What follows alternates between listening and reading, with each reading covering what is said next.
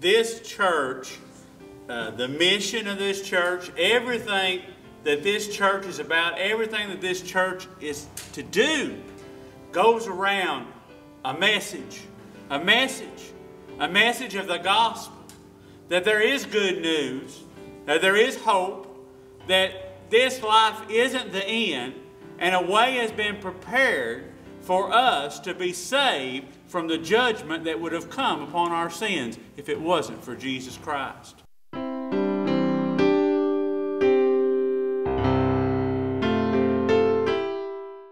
What a message! What an awesome message!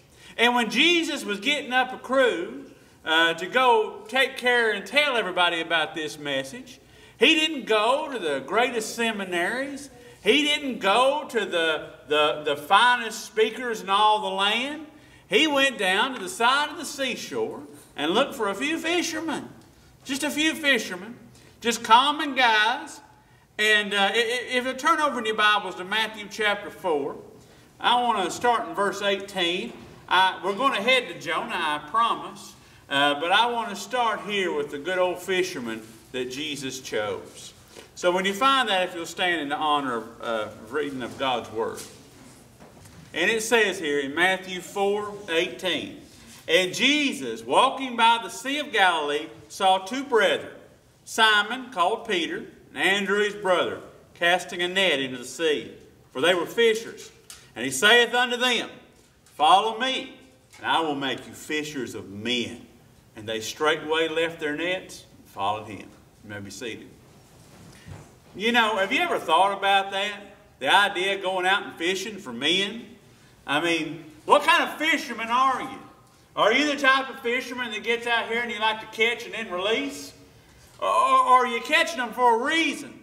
Is there a purpose behind what you're doing? Now, I promise you, in the idea of being a fisher of men, the idea is not to get them and cook them and eat them. You know, I remember we were talking about kids this morning, some of the things they think about. Somebody told me, they said that there was a guy at the back and he was taking up the offering at the end, and all the people were gathering together, and there's this one little kid that was all upset.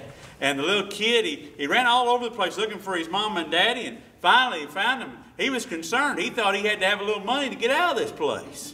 You know, he had to pay to get on out. Kids hear things differently, so I want you to know right now, kids, if you're hearing this right now, we're not talking about cooking men and eating them later on. Fishers of men is a totally different idea than that. But what if you were such a bad fisher of men that the fish literally ended up eating you? You know, that's what happened to old Jonah, wasn't it? The fish ended up eating him, swallowed him, because he didn't want to be a fisher of men. And so the fish came and ate him and brought him to the place where he needed to be. And if you'll turn over your Bibles here to Jonah chapter 3. Jonah chapter 3. We'll see that Jonah gets a second chance. You know how precious a second chance is? A second chance. An opportunity to do things over. You know, people pay good money to have an opportunity to do things over. You make a mistake and you get into kind of trouble. People pay all sorts of money to fix everything, put everything the way it ought to be in, the way it should have been. So when God gives a person a second chance, we shouldn't step back from that. We should grab it with both hands and move forward, shouldn't we? Shouldn't we? A second chance that God has given. And that's what happens here. Jonah's just been spit out of that old whale, vomited out upon the dry land. And here in chapter 3, verses 1 through 2, it says, "And the word of the Lord came unto Jonah the second time." Now remember, Jonah was in the belly of the great fish. He was almost, I believe he was dead. And God brought him back to life so he could have a second opportunity to preach the gospel. To preach the gospel to these people. To preach the good news, to turn from their sins as God told him. "Arise, go into Nineveh, that great city, and preach unto it the preaching that I bid thee." Now, if you had a chance, now I'm not talking about anything else right now, but that witnessing encounter that you had. That opportunity that you had, maybe it was today and you were going through the grocery market, or you were standing in line while you were getting your meal today, and you felt that feeling, maybe I ought to say something to that individual. Maybe I ought to tell them something. Maybe I'll take that gospel tract that Pastor Scott handed out a couple of weeks ago and put it into somebody's hand. But I held back. I held back. Well, Jonah has been given that second chance. But what we're going to see about Jonah is he really wastes his great opportunity to change not just the people in this one particular time, but to see a change happen throughout generations and generations. You realize that, don't you? When one person is saved in a family, it can affect generations of people. Whole generations of people. Whole groups. Some of y'all are sitting here today because there was this one person who went out and found a member of your family and told them about Jesus. That's the reason you're here tonight. That's the reason. But when I look at Jonah, I was beginning to think about how much he wasted his chance, his second opportunity. And then I thought about another man who was given a second opportunity. And we actually celebrated a day, we usually celebrate here in America, Saint Patrick's Day, you know. That was yesterday, and everybody thinks it's about leprechauns, it's about green beer, it's about not pinching you when you're not, or is it pinching you when you are wearing green, or what is it? That's right. When you're not wearing green, you get pinched.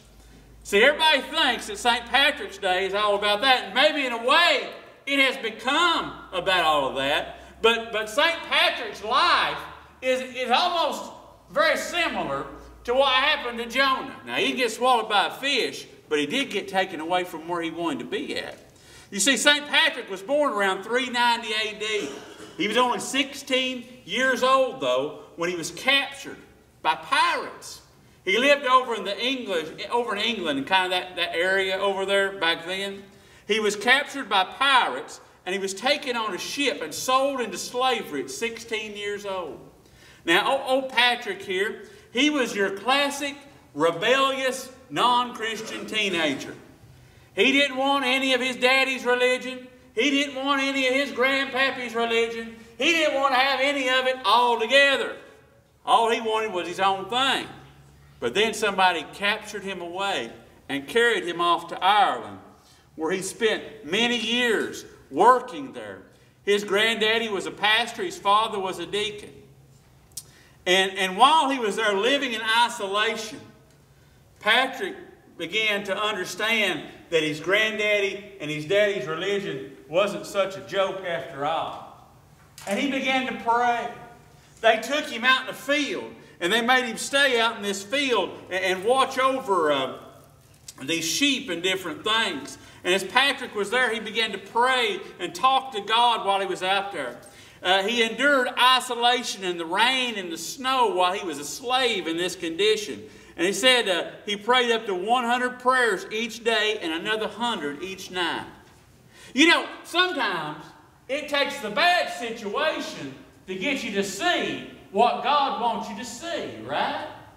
Patrick didn't see it until the bad situation occurred in his life. And so Patrick here, over in Ireland, in his early 20s, God wakes him up one night and speaks to him in a dream and tells him to flee from his slave master and that there was a ship waiting for him. Now here's the trick about that. That ship was 200 miles away. 200 miles away. So Patrick, just completely believing on what God had told him within his heart, took off. And he began to go across this 200-mile journey on foot on the promise of what he felt God had revealed to him in a dream. And when he found himself, he found the boat there waiting for him to go where he needed to be at. It was already prepared for him. Well, when Patrick got back home after this horrible, horrible endeavor, he began to study. He enrolled in a seminary. He became a pastor. And some years later, God spoke to Patrick in a dream again. This time, though, he commanded him to return to Ireland and preach the gospel and plant churches for the same people who he had been treated like a dog and been put into slavery. A lot more of that in green beer, isn't there? I got more. I'm going to tell you more. It's really cool. I mean that. But I mean, there's a lot more to that than leprechaun. You know, it would tear him up to think that leprechauns and all this foolishness and nonsense was all around what his life was about now. This man was about preaching the gospel. But Patrick and Jonah, what I want us to see tonight, and their 2 second chances, I want to see how they had 2 very different fishing techniques. And these 2 different fishing techniques, though they're similar in some ways, folks, there's a real importance in how you do your fishing of men, okay? There's a real importance in how you do it. Because you might see a few fish saved or a few men saved, but if you want to see whole generations saved, it takes a little more work. It takes some differences in your attitude. First of all, you have to want to see people saved. You know, I hear a lot of people say, well, you know, we want to see the church grow. We want to see people come. We want to do all these things. We don't really want to. We want somebody else to, you know. We want somebody else to get out there and do it. Somebody else to get involved. Well, with Jonah, his want to wasn't working quite as well once he got out of the fish.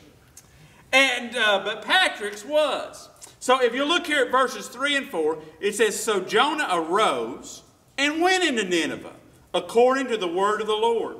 Now Nineveh was an exceeding great city of 3 days' journey. It was a huge city. Ideas are you could walk around. Some say walk around it would take 3 days. Some say go through it took 3 days. But this was a huge, huge city of people.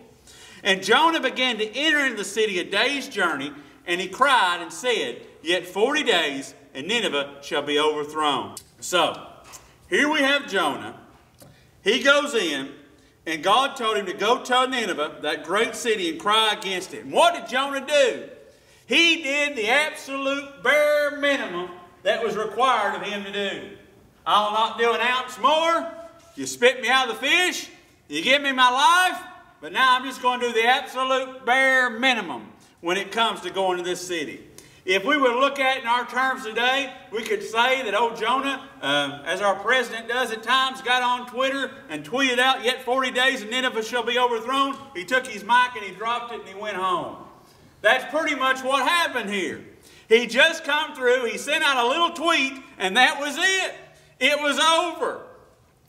And many of us are like Jonah sometimes.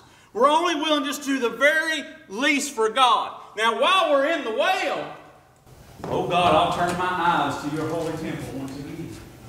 But once we get out of the whale, well, right? It ain't quite so easy. All them promises made, well, I'll do just what you need me to do. I mean, how far do you want me to go, God? I only know to do how much. But Patrick here, he wasn't the type of man that just did the very least. Now think about this. God told you to go preach the gospel to those who had enslaved you, put you in slavery. So when God told him this in faith, Patrick was 40 years old. He sold all of his possessions. He sold all the land he had inherited from his father to fund his missionary journey over here to Ireland.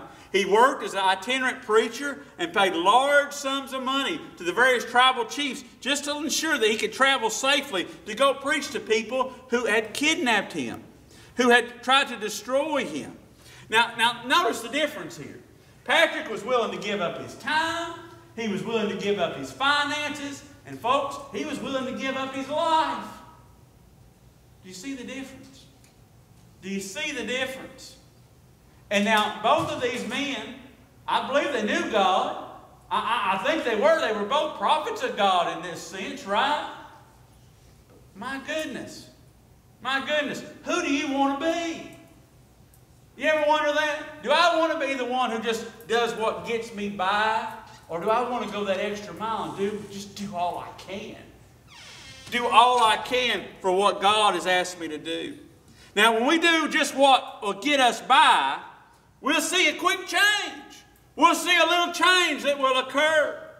But when you do more than even ask or think to do what God has asked you to do, you'll see a lasting change that will not end. I promise you. Some people wonder, Scott, why do you do so much at the church? Why do you do so many different things? You're just bivocational. Why do you get involved in all these different things? Because He's worth it. Because billions and billions of people, I can't see them right now, but those people who will come to this church and they'll know about Jesus. Somebody might go through this drive-thru and know about Jesus. Somebody we might meet at the Easter egg hunt that knows about Jesus. Some little child, maybe they would witness that little child. That little child might grow up in the next Billy Graham, preach, millions and billions of people saved. Why wouldn't we go the extra mile for Jesus? Why wouldn't we go the extra mile for Him? Why wouldn't we put everything that we have into bringing this awesome message of salvation to the world? Now, here's the thing. We want to make sure we bring the right message. A clear message. How many of y'all remember the Chevy Nova? That was like my first car. I had a Mercury Monarch, and then I had a '79 Chevy Nova. And Novas were rather popular vehicles back in the day. They were real successful in America. I think there might still be a Nova. I'm not sure. But Chevrolet was encouraged by U.S. sales years ago, and they decided they'd take the Nova throughout the world, and they'd start selling it in all different places. So they sent Novas down to Mexico, and they couldn't figure out, why in the world are we not selling these Novas down in Mexico like we are up here in America? Well, somebody looked it up, and the word Nova means no-go in Spanish. It's hard to sell a car that's a no-go, right? I don't think I want that vehicle. Folks, when we bring out the message of the gospel, we want to make sure it's clear. We want to make sure it's understandable. We want to actually not just give the front end of what's going on. We want to disciple people and let them know more about Jesus. Give them more and more information. That's why we have Sunday school. That's why we have discipleship training, so people will learn and know more. Now, look at the Ninevite culture here that Jonah was going into. Now, the Assyrians here, that's who the Ninevites were. They were Assyrians. They were notorious for their cruelty. They would cut off people's hands, feet, ears, nose, gouge out their eyes, lop off people's head, impale bodies, and peel the skin off of their living victims. That's how cruel and how mean these people were. So Jonah was kind of under a bit of protection when this supernatural thing happens, that the God that they served, which was a great fish, was to spit him out upon this land, and he begins walking across their town. They're like, wow, whatever this God is, he sent this fish. And they seen this. One man said in his book, his name was Clay Trumbull. And he said this: what better heralding as a divinely sent messenger to Nineveh could Jonah have had than to be thrown up out of the mouth of a great fish in the presence of witnesses, say on the coast of Phoenicia, where the fish god was a favorite object of worship? Such an incident would have inevitably aroused the mercurial nature of Oriental observers, so that a multitude would be ready to follow the seemingly new avatar of the fish god, proclaiming the story of his uprising from the sea as he went on his mission to the city where the fish god had its very center of worship. Now notice here the opportunity that Jonah had. He comes and he says, after these so many days, you're all going to be destroyed. He doesn't tell him what to do. He doesn't even tell him about the God that he serves as he goes through here. He really has no care nor concern for these people whatsoever. He's just doing what God said to do. And as he walks through this city, the reason these Ninevites listened to him was because of this supernatural event, I believe. But no one introduced them to Jonah's God. No one introduced them to him. And some of y'all might not know this, but when you go over to the book of Nahum, the book of Nahum is all about how these Ninevites turn away from their great revival. They turn completely away. About 100 to 150 years later, the Ninevites find themselves here, and they have completely turned away from this. And they've even got worse than they were before. At this time, they had become brutal in their conquest. They would hang the bodies of their victims on poles 100 years later and put their skins on the walls of their tents. That's how wicked these Ninevites were. And Nahum, in Nahum 1:14, he says, the Lord hath given a commandment concerning thee, talking about the Ninevites, that no more of thy name be sown out of the house of thy gods. Will I cut off graven image and the molten image? I will make thy grave, for thou art vile. Thou art vile. Now, out of that region, today, you'll find ISIS coming out of that region. Now, what would have happened if Jonah had took a few more minutes, and instead of just giving a tweet, he might at least give a Facebook post and told them a little bit about his Hebrew God? If he just went a little bit extra, he gave just a little bit more to tell a little bit more to disciple these people. You know, the only thing that kind of gives you just an ounce of hope here, that at least these people in this generation were saved, if you'll look over here in verse 5, it says, so the people of Nineveh believed God. They believed God. They didn't believe Jonah. They believed God. And there was a change in them that did occur. There was a great change that occurred from that moment. But think about that. The change that happened was kind of superficial because the people in the place didn't change times later. Now think about this. Imagine our politicians. They get up and they end abortion tomorrow. Abortion is ended. They end homosexual marriage. They put prayer back in school, and they call upon the entire nation to repent in sackcloth and ashes.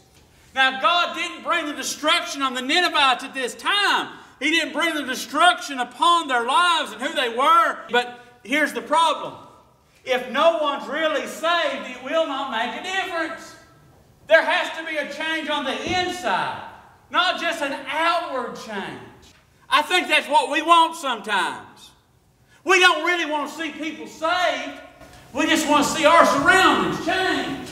We want to see the world the way it was in 1950 again. Jesus didn't come to give you the world back in 1950 again. He came to give you, see, souls saved. That's what Jesus came to do. And you know why it was different back then? Because there were more souls that were saved. I don't care about changing 100 laws. I don't care about who's the president. I just care about how many people saved. That's all that matters. Because you know what? You wasn't full of saved individuals that would come in and start preaching about homosexual marriage or about abortion. Because a saved individual knows that's wrong. They wouldn't want to have that, right? What is the problem in America? We have too few people saved. People need to be saved. The gospel needs to be preached. It needs to be clear. We don't want them to hear that this is a no-go when we're out here. We want them to hear that it's the truth and this is you need to come. Come, receive this awesome gift. Well, the same thing more or less happened. But Patrick made a lasting change because he went deep. He even put aside his own thoughts because all that mattered was the message that was going to be preached.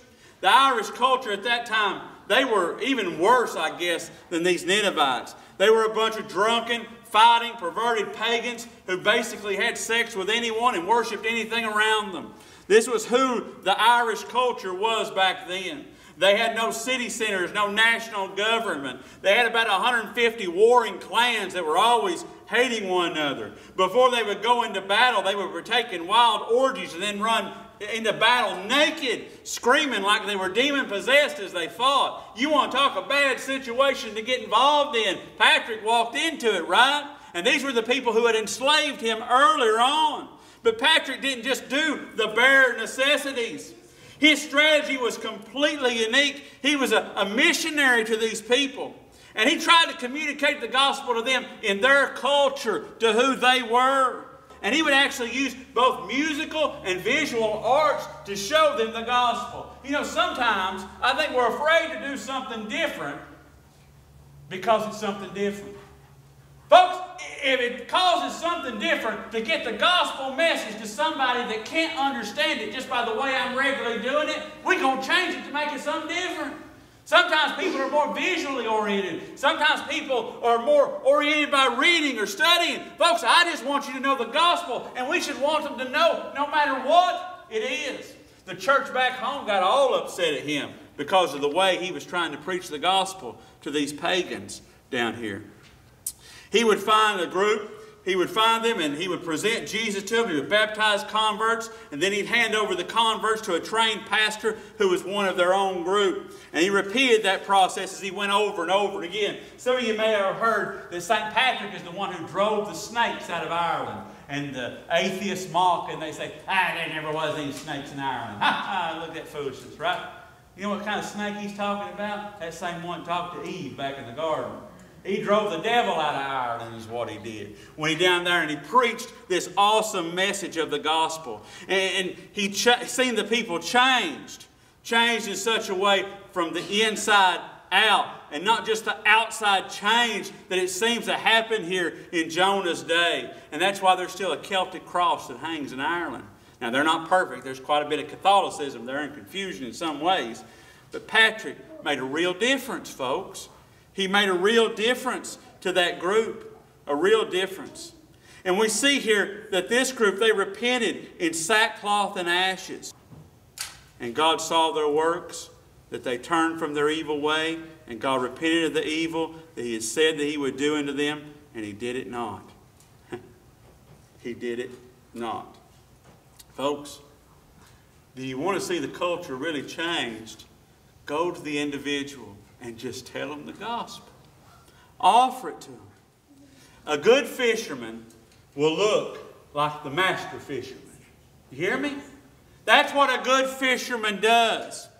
It says here God repented of the evil. In case you get confused, that doesn't mean that God had any evil about him. It means he turned from doing what he was going to do to them because he wanted the gospel preached to them. It's kind of a way of speech. And we see God's mercy in that, right?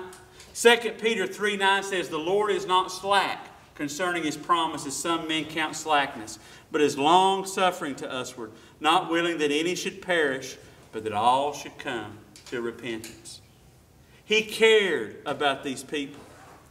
Jonah would step away, and we're going to see in the next few Sundays, we're going to see that he would sit up on a hill and actually wait for these people to die. He could care less about the people down there that he was preaching to. Jonah didn't look like the one that he was following. You hear me? You want to know if you're really doing things right, look at yourself and look at your actions and then compare them to Jesus Christ. Putting up with a lot of junk in your life, you think Jesus did? Going through a struggle in your life, you think Jesus did? Spending all day and all night preaching the gospel, you think Jesus did? Look at it. His care, His concern. You want your life to look like Him. Now, old Saint Patrick, he gave his life to those people who enslaved him until he died at the age of 77 years of age. He's seen untold thousands of people convert. Many of those tribes became substantially Christian. He trained 1,000 pastors. He planted 700 churches. He's the first person in history who ever took a stand against slavery. Now listen, do you think Patrick looked like Jesus? What did he do? He came and he witnessed to his enemies. You want to know your Christian faith? Go witness to your enemy. Go witness to that person that's about as mean as all get out and you really don't like a whole lot. Jonah showed how he was, right? He didn't want to go down there, but he went ahead and did it. And y'all can do that. You can say, I'll go talk to my old enemy. I'll go give him the gospel. Now I'm just done with him, right? I've had enough of that. But what did old Patrick do? He went in there and spent his entire life, and he looked like Jesus. Matthew 5:43-45, Jesus said this, Ye have heard that it hath been said, Thou shalt love thy neighbor and hate thine enemy. But I say unto you, love your enemies. Bless them that curse you. Do good to them that hate you. And pray for them which despitefully use you and persecute you. That ye might be the children of your Father which is in heaven. For He maketh His sun to rise on the evil and on the good, and sendeth rain on the just and the unjust.